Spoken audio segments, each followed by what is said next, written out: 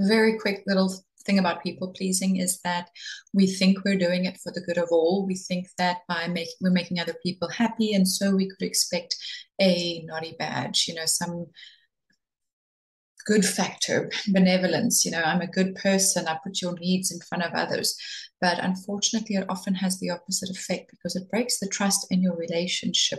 If you're saying yes to go along to everything your partner does, they don't get to see you. They get to see somebody that's an extension of them, but not you, who you are, the person they fell in love with. So it's important to either learn how to or to work on putting away that need for approval and showing up as your authentic self, even if it means rejection, if it means going against the grain, if it's scary, not to be obtuse and difficult because I'm standing up for myself now, but to find your voice so that your partner can see you for who you are and that connection can be deeply intimate.